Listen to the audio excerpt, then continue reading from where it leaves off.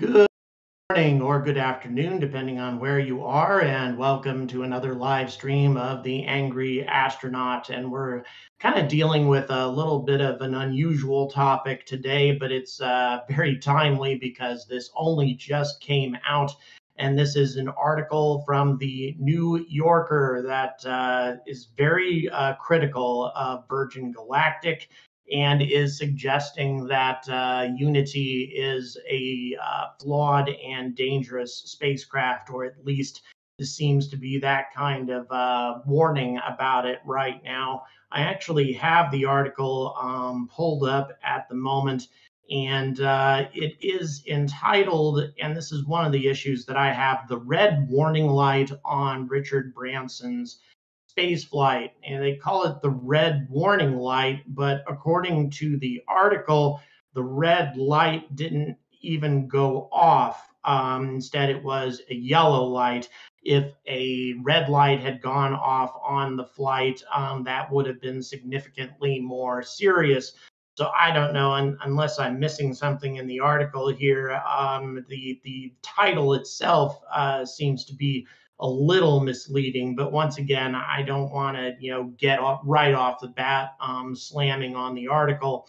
Instead, I just kind of wanted to get an idea of what they're trying to say, whether or not the concern that's being expressed here is really valid. The New Yorker, in my experience, not to, I don't have any problem with a lot of the articles that they write, but they do tend to stir things up a lot. The New Yorker does seem to enjoy publishing articles that stir up controversy, and not to say that it's misleading or trash media or anything like that. They're not, but at the same time, they'll do things to get readers. It's also interesting to note that the author of this article actually has a book that he released about Virgin Galactic called Test Gods, Virgin Galactic, and the Making of a Modern Astronaut.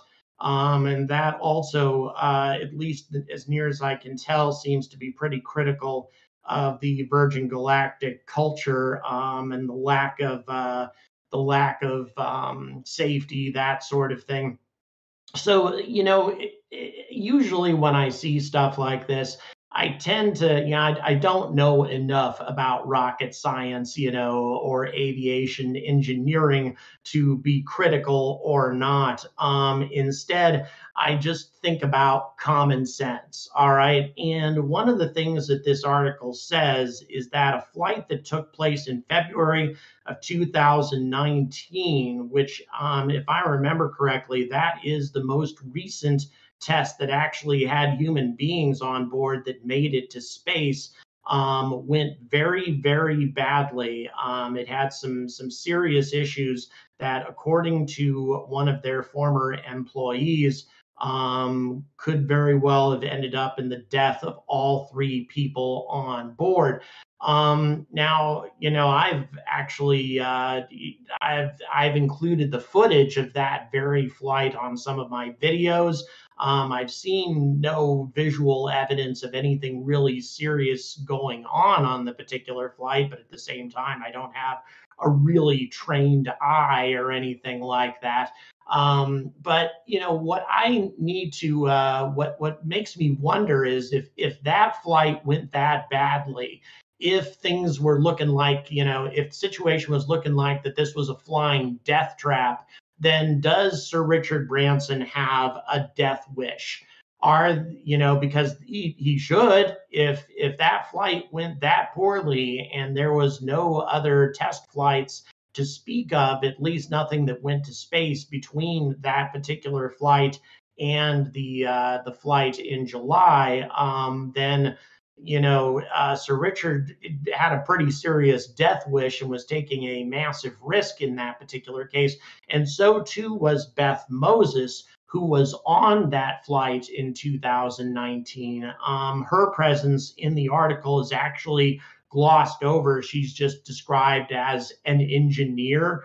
That kind of makes me wonder a little bit also as to the thoroughness of this article, because I think that she should have at least have been mentioned by name, because she's a very prominent individual at Virgin Galactic. And if things had gone that far south during that particular flight, then she must have had some pretty serious guts to get back in that thing and fly again. That with so few tests taking place between the two flights.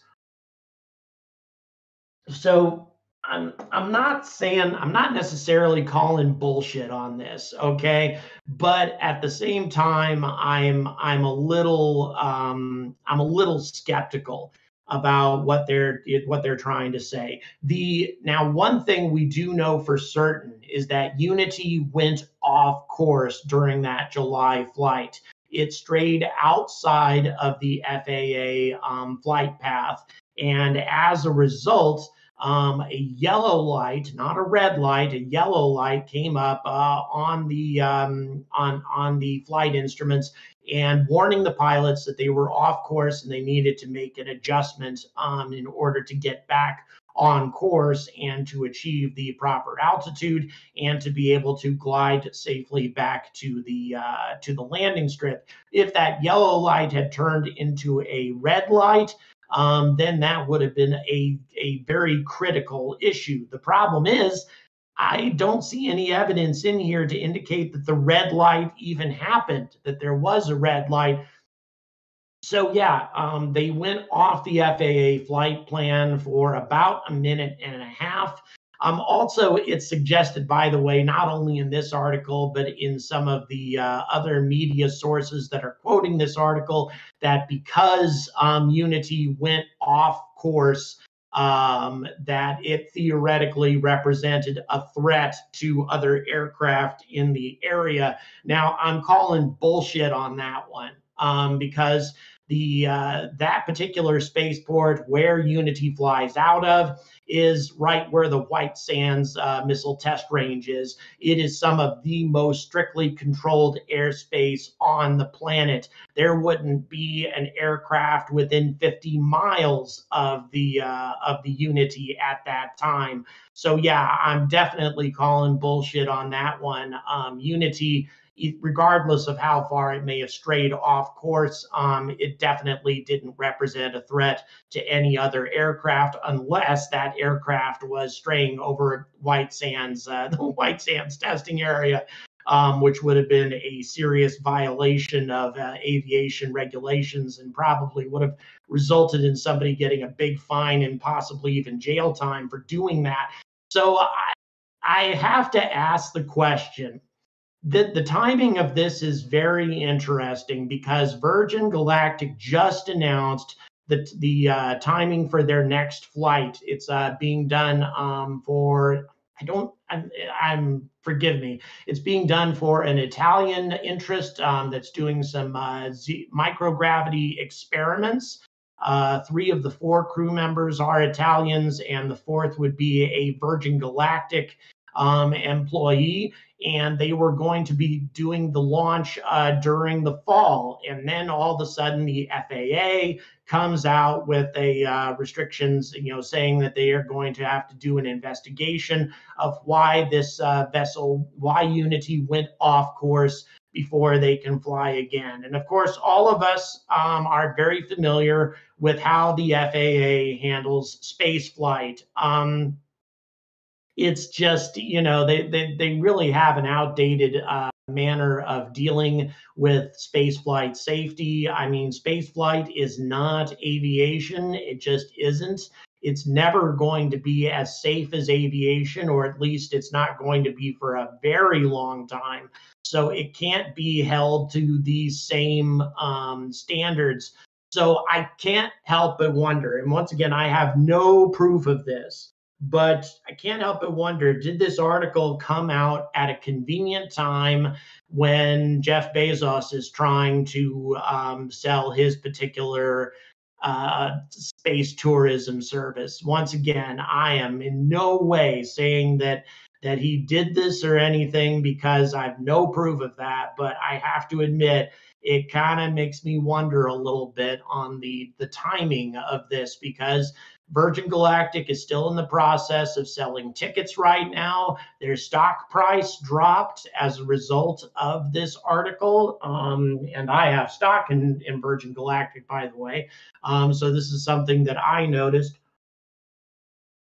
So, is this what's going on, or is this valid? Is everything that they're saying here true? I really don't know. By the way, we have a fair number of people watching. Thank you so much.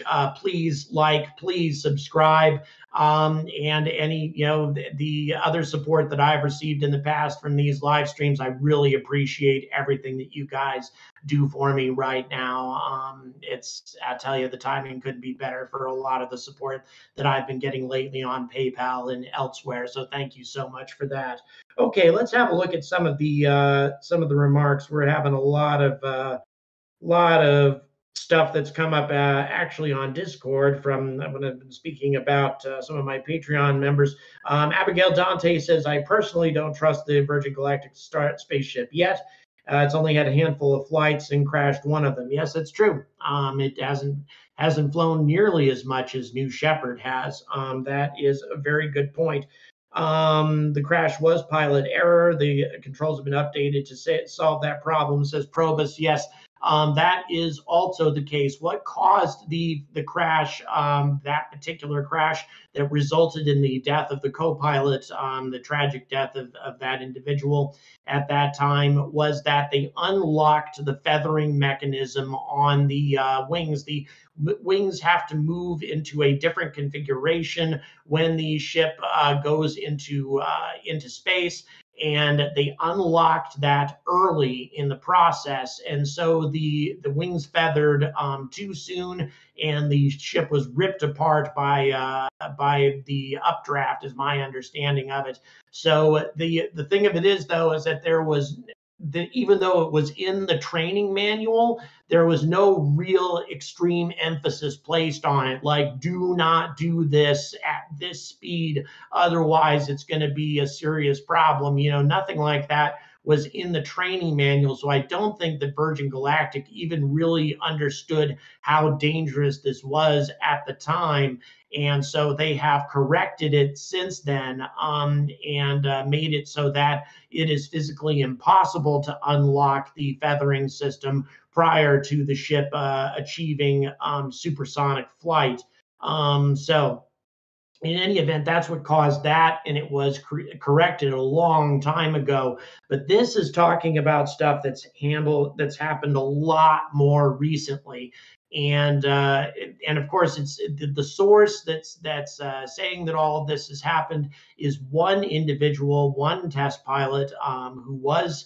I believe he was actually the manager of safety at Virgin Galactic for a while. And then after this book came out, that's attached to this New Yorker article, after the book came out, that's when he was fired. And we always see how little inside information gets released by SpaceX, how seldom we see any sort of insider info from that.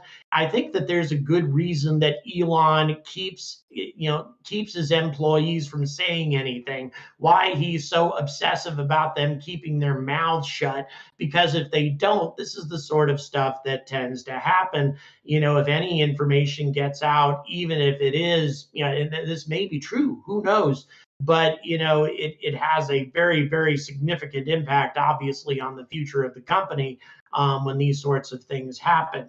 Once again, the book that's attached to this New Yorker article, the New Yorker article, once again, I'm giving this guy publicity, but at the same time, I suppose may as well. It's called "The Red Warning Light on Richard Branson's Space Flight," and once again, the book is entitled "Test Gods, Virgin Galactic, and the Making of a Modern Astronaut." Once again, kind of a book that seems to be very critical of Virgin Galactic's test process, their safety methods, that sort of thing. So it's highly controversial, and so and that's typical, obviously, of the media these days. Let's have a look and see what else. Um, the FAA for aircraft is living in the 1930s, says Darth Rust, with a light sprinkling of modern communications and jet engines. The commercial spaceflight division is new, eager, in cutting the jungle back as best they can, but they're not getting the guidance, budget, or legislative environment to be effective. And then Johnny Spacer says Spaceship Two relies on two human pilots, no automated systems. Yeah, for the most part, that very much is true. Virgin Galactic is old fashioned in that regard. They have the human element is big with them. They have highly trained and very, very competent test pilots who are contributing to this and who are participating in these missions. And I'll tell you, I would prefer to put my life in the hands of people with that kind of skill rather than in an automated system. It's just a personal preference of mine, but I am a big fan of very highly skilled human pilots, as Sully and the famous landing on the Hudson would indicate. There's no way an automated system could have done what that man did. By the way, Lewis, thank you so much, or Louis, I'm not sure. This Canadian, so thank you so much. I really do appreciate the super chat there. Big help to me. Thank you very much. So yeah, that's kind of what I wanted to get online, is to ask, who thinks if this is real, and who thinks that this is, slightly modified truth that might be, working to the benefit of New Shepard and Blue Origin. I mean, what's your gut telling you? Because there's no proof, obviously, at all that Jeff is involved in this kind of stuff. But what are we just something popped up there. We got some votes coming up. So thanks, I appreciate that. My partner in crime in Yorkshire helping out. And by the way, definitely wearing a bit of merch as well. The Mars base Alpha line that I have to put a base on Phobos. My ideas behind that, I've made a few videos about that. And one of my supporters, he created this design for a Mars base Alpha kind of uniform, that sort of thing. So that's up for sale along with my other merch as well. Okay, enough self-promotion. So let's have a look and see what else is going on here. But yeah, that is what I'm interested in. How are people saying that? Oh wow, 100% people liking it. Thank you very much. I really do appreciate that. That was a quick poll, but thanks very much. Really do appreciate folks supporting me here. So yeah, it's a hit piece designed to sell a book. You know something, Thomas? I kind of agree with you. If there wasn't such a big mention of this book in the article, if it wasn't kind of tagged at the end of the article, that sort of thing, I would give a lot more credence to this. But instead, it seems like this controversial thing going after one of these famous billionaires, going after Richard Branson, and obviously that's going to sell a lot of copies. It just is. There's a lot of people who don't like Richard Branson, who are just inclined to dislike the fellow. So as a result, if they see that there's a book out saying that Virgin Galactic is unsafe and he's pushing an unsafe space tourism agency, yeah, that's going to sell a lot of copies regardless of whether it's true or not. And that always kind of makes me a little, it kind of makes me doubt the situation a little bit. Once again, you never can tell. You can't tell for certain. He does have a solid inside source. There's no question about that. He does have a good inside source, a source that might be inclined to be biased, a source that might be inclined to be a little pissed off at Virgin Galactic, and so might have his own agenda, but still at the same time, he was definitely somebody who was heavily involved in the whole safety aspect of the Virgin Galactic, in their ship, in Unity, in space tourism, etc. So maybe this is true. It's hard to say, but once again, as I said before, if it is true, then this means that Sir Richard's definitely got a serious death wish. He's definitely doesn't give a damn about what happens to him if he's rolling the dice with such a deeply flawed vessel. And also, of course, Beth Moses as well on board. She flew. This was her second time on the ship, and if the first flight was that harrowing and that dangerous, boy, I'll tell you, she's got to have a seriously strong work ethic and a lot of loyalty to Virgin Galactic to go up in that thing again. And she did. She flew in it, and from all the footage that we have of what she was saying during the flight, how she was talking to Sir Richard during the flight, etc., she seemed very relaxed. As a matter of fact, she was having a lot of fun during the flight. So she's either the best damn actress on the planet, or she wasn't really that concerned. And if there's anybody who would have known about how dangerous that February 2019 flight was, it would have been her, because she was on board. So, she was right there with the pilots. So that being the case, I can't imagine her being that relaxed, that upbeat, having that much fun in microgravity, and being terrified at the same time of possibly dying at any moment. But once again, who knows? Maybe she was just dedicated enough to be that way, or to just believe in it. Who knows? But I'm just really doubtful. I have to say, I really have some serious doubts about this article. So we shall see. Would you ride to space with Virgin? There's my question there. By the way, my answer is yes. If Sir Richard feels that it's safe enough to put himself in one of those seats, then I would take the same risk. Who knows? I might die for taking that risk, but to go to space, especially on that kind of roller coaster ride that VSS Unity presents, that would be an amazing thing.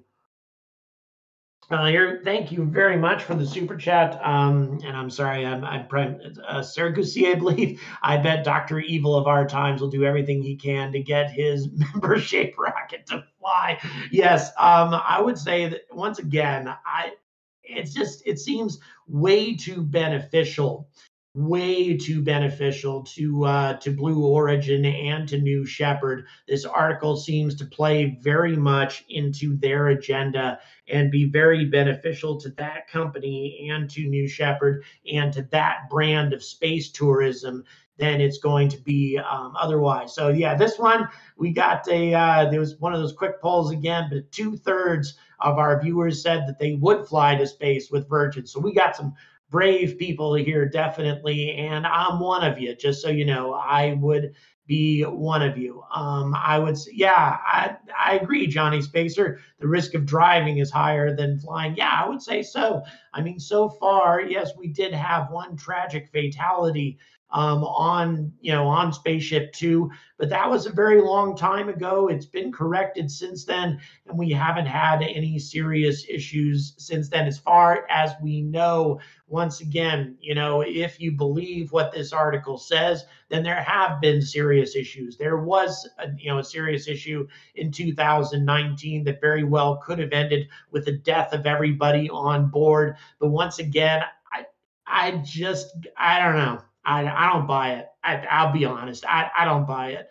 It might have been, things may have gone south to some degree, but not to what this article describes. I just can't imagine that Beth Moses would have after experiencing something like that a couple of years ago, would have been that comfortable going back up on that thing, especially when it had not really been to space with human passengers since then. Um, I don't know. I don't know. Maybe, but it kind of goes contrary to common sense as far as I'm concerned. Um, I signed up for the chance, it says the hopeful astronaut. I signed up for the chance of winning the flight on the Virgin Galactic space plane. Well, thank you. That's very, very. Actually, it's for two people. So hey, I could be passenger number two. That'd be awesome. But yeah, I signed up to win as well.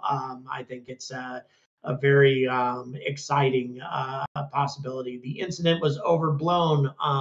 We have another comment here. It just went outside the planned flight envelope. Yeah, that's kind of what I'm thinking too. I'm thinking that this was nowhere near as serious as we're being led to believe, and this is just really just the media trying to sell copies of the New Yorker, trying to sell copies of a book, and kind of overstating this. That's just my personal opinion, and I could be wrong, and it's not based on anything except what I regard as common sense.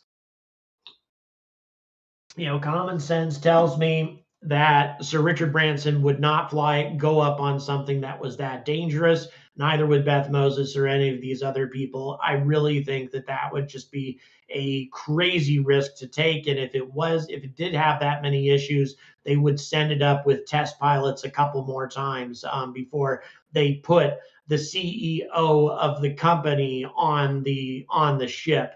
That seems a little nuts to me as far as I'm concerned. So I don't know. I really don't know. But anyway, we'll see what happens with this FAA investigation. It's going to reveal a great deal, but my opinion is that the FAA will not find anything serious, that they will green light the next flight, which is going to be taking place during the fall. And once again, it is a scientific mission. Oh, yeah, the cup. Anybody asking about the cup? This Blue Origin cup, once I hit 90,000 subs, this is going to be my new two-stage rocket. I'm going to launch this plus a Boeing coffee cup, one on top of the other. New poll comes up. Will the FAA green light the next flight, or are they going to stop it?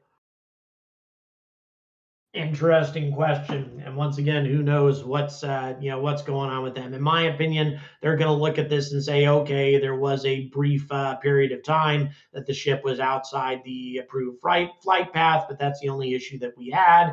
There were no problems. They came back down safely, no injuries. As a matter of fact, nobody seemed to even be that worried about it. I would assume that, that the people on the ship, especially, they had, an aeronautics engineer on board as well. You would think that he would be aware of something going seriously wrong, and yet he was just having fun with the rest of them, in microgravity. So once again, I don't know. Thank you for the super chat. Why didn't we hear from the FAA immediately after? Why so late now? Who knows? It could be that Virgin Galactic tried to cover it up. However, that seems highly unlikely to me because this thing was on radar the entire time. So how could Virgin Galactic have concealed this from the FAA? It seems almost impossible to me. This thing was being tracked the entire time. The FAA should have been very aware of what was happening with it. It is possible that they were looking at this and saying, okay, is this really serious enough for us to actually trigger an investigation? That's my opinion, is the FAA took a month reviewing this to say, do we really need to make a big deal about this? Was this deviation from the planned flight path, was this serious enough for us to investigate it? And after a month of deliberating, they finally decided to do it. especially, and the timing was interesting because it was within 12 hours of Virgin Galactic making their announcement that they were going to fly in the autumn, that their next flight was going to be going up. And by the way, it's a scientific mission, not space tourism, but instead a microgravity scientific mission being conducted by, and once again, I'm forgetting exactly the organization. I'm going to have to look that up, at an Italian scientific concern that's involved 3 Italians on board, along with a Virgin Galactic employee, is the next flight. So we'll see what happens. Please like, please subscribe, and by the way, you guys that have been jumping in and helping out with super chats and such, thank you so much. It makes a huge difference to me. And by the way, real quick, today is a double header day. I am releasing not only this live stream, but also a recorded video as well, where once again I will be going after Blue Origin, but not in the traditional on the traditional topics. It's to give you guys a little bit of a heads up. It's going to be where the hell are my engines, Jeff, is going to essentially be the topic. So that's a little sneak preview, since the Atlas V is being retired by ULA without any guarantees that Vulcan is going to be ready when they need it. That's a big gamble that ULA is taking right now, and that's what this video is about. So everybody keep that in mind as well. Fairground rides from Virgin, and yeah, it is, Alan. It is correct for the most part. It is a fairground ride. I mean, back when they were first talking about this in the early 2000s, when Spaceship One went up, I mean, this was exciting. Everybody thought this was incredibly exciting.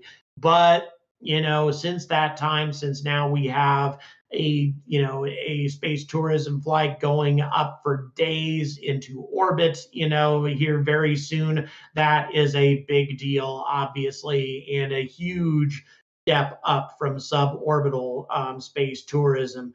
Will BE4 be ready, or Starship to Mars ready first? Well, I'll tell you what I hope happens. I hope the BE4 is ready first, and the reason for that is there's a lot of important Space Force missions and other things that are relying on the Vulcan's increased fairing size, that requires that. And if they don't get Vulcan in by the time that they need it, that's going to put the military in a bad state of affairs, to the point to where I think the government should sue Blue Origin. Certainly ULA should, but I think even the government should go after them if they don't have those engines ready by the time that they should be ready. That is a serious issue. And thank you, Anton Nem. I really do appreciate that. Thank you. And yeah, we definitely get to see the total lack of confidence that we have in BE4 here. 87% saying that Starship is going to go to Mars before that is done. I'll tell you, if that happens, that's going to put ULA in an early grave. And that's something I don't want to see. I really don't. ULA is embracing innovation. They're embracing reusability in a different way than SpaceX is doing it, but they are being innovative. In the next video I'm releasing today, it's going to have a lot of information about that. So stay tuned for that. I'm going to be talking about the innovation that ULA has involved with the Vulcan Centaur, assuming that it's ready to go. And by the way, it's been passing all the rest of its tests with flying colors. Thank you, Greg Houston. My God, thank you so much for that massive super chat. Dear Lord, I really appreciate that. Composites proven over 40 years by Rutan and others. I couldn't agree with you more. Scaled composites, as far as aviation engineers, as far as trusting an organization to put out a solid and reliable vehicle for suborbital space tourism and suborbital flight, I think that they're the ones to go with. And really, Burt Rutan and that whole organization, they were the bleeding edge of innovation in spaceflight for the longest time, until SpaceX took over that position. I mean, think about that. They were the big deal in innovation. And then SpaceX, of course, took over. But still, that doesn't mean that Scaled Composites doesn't know what they're doing. I think they do. I really think that they do.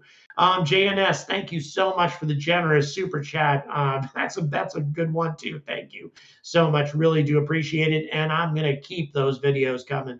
No question about it. I'm a member of the Volunteer Mars Colony. Won't have much life left by the time the starships launch on the associated missions. Virgin Galactic would be nice if free. Yeah. Well, if that whole thing that Sir Richard was talking about, where people make contributions to the charity that's giving folks access to space flight for free, that sort of thing, if that keeps going on top of the initial contest, then as he said, imagine a world where people can go to space, for no charge. That's happening not only with him; it's happening with SpaceX. I mean, we've got several people going up here in just a couple of weeks to orbit free of charge.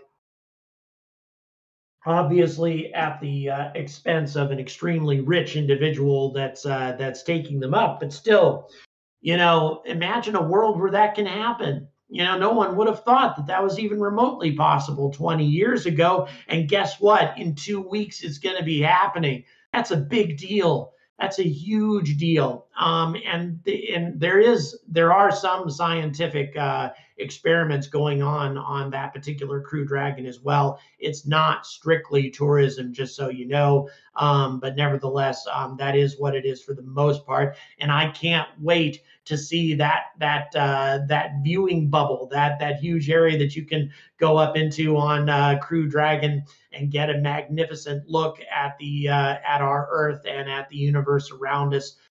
That's some amazing stuff, and I am super excited to see what the results of that are. I hope they record a ton of footage of everybody's experience on that Crew Dragon. I think it's going to be an amazing thing. JNS, a new angry advocate. Thank you so much for joining up. Really do appreciate it. Angry advocates, you can be an angry advocate, by the way, either through Patreon, which I have linked in the description, or by hitting that little join button. Either one, you get access to my Discord server. You can DM me, that sort of thing. A lot of benefits come with being a supporter of my channel and an angry advocate. And by the way, here in just a few days, we're going to be announcing the winner of our sweepstakes. That was open to all subscribers and to all angry advocates. So we're going to be giving away some prizes, including not only my merchandise, but also some stuff from Axiom Space, who's one of my most generous supporters. Fantastic folks over at Axiom, looking to take the human species into orbit and making, working in space a reality. That is some exciting stuff, to say the least. Yes, I do believe, and once again, I'm not sure about the sweepstakes as far as people outside the US. I do know that my merchandise is available to people outside the US. I'm going to have to check on that. Jet, thank you so much. I will make an announcement about this, by the way. I'll put out a short making sure that people know what the deal is with that. Thank you so much for the super chat. Trying to stay alive long enough to see Man on Mars. Me too. Me too. No question about that. And I've my best feelings for you. I'm not sure what your situation is, but it is my sincerest hope that everybody watching right now, everybody hearing my voice, gets to see mankind take to get the human race take their first steps on the surface of another planet.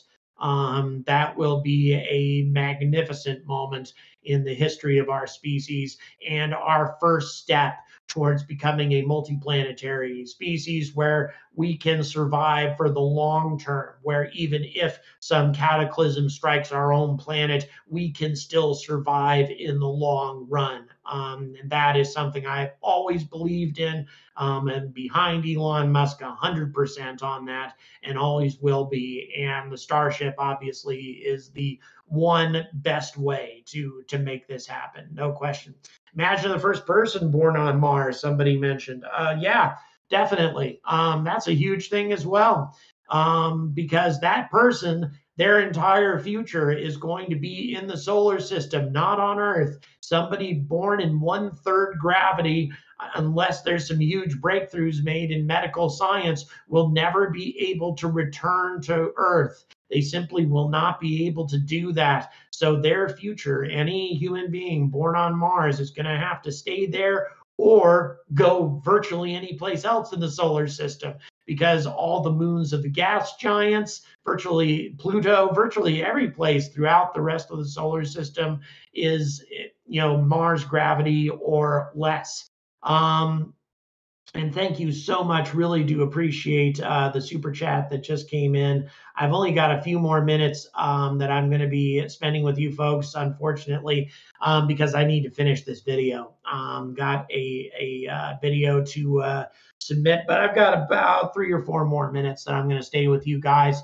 Once again, this has been an interesting topic, and it definitely seems that the majority of people who have been watching this seem to believe that this article in the New Yorker has been overblown. That the risk involved, there is risk, unquestionably. There's risk in going to space, period. But that doesn't necessarily mean it's as dangerous as people have been suggesting. So we'll see what happens as far as that's concerned. The FAA is going to reveal a lot of information. They definitely are going to look into this, and then we'll know for certain whether or not this was overblown. If the FAA, and is the article just clickbait? Just came up. There we go. So we'll see what people's opinions are now.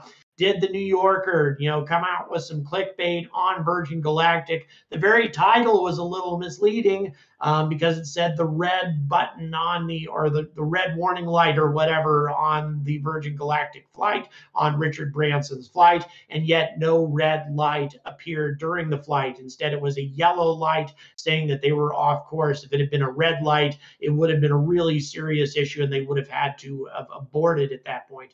Thomas, thank you so much for the super chat. Thoughts about Astra and the Firefly launch as well. That is the nature of space. Space is hard. Astra is trying to accomplish a very difficult thing, and that is sending up daily flights, sending up small sats on a daily basis for a very low cost. I mean, their plans are super aggressive. And they've had quite a few failures, so we'll see what happens in that regard. Firefly, none of us should be surprised that blew up. None of us should be, the first launch of a brand new rocket, for it to have made it, it would have been, pretty surprising. By the way, that's one of the reasons why SLS takes as long as it does, although it's still taking way too long. But they can't afford to have SLS blow up on the first flight. That would be unacceptable if that were to happen to SLS. So, you're trying desperately to make sure that you're going to have a 100% successful flight. Your first time. How the hell do you pull that off? Well, you check and double check and triple check, and even then, nothing is guaranteed. So we'll see what happens as far as that's concerned.